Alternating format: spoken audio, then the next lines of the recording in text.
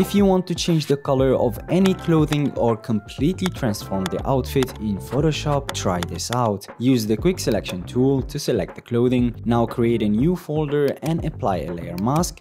Next, create a new solid color, pick the destination color and set the blending mode to multiply. If you're starting from a dark color, use the soft light mode instead. Now create a curves layer above the solid color and create an S-shaped curve to add some contrast between highlights and shadows. You can experiment with this until you get a realistic result. If your mask edges still look rough, you can use the brush tool to erase and restore parts to achieve cleaner edges. And here's how you can completely transform the outfit. Select the t-shirt and click on Generative Fill, describe what you want to generate and choose from the options provided. It's that easy. You can also get creative by adding graphics or even accessories.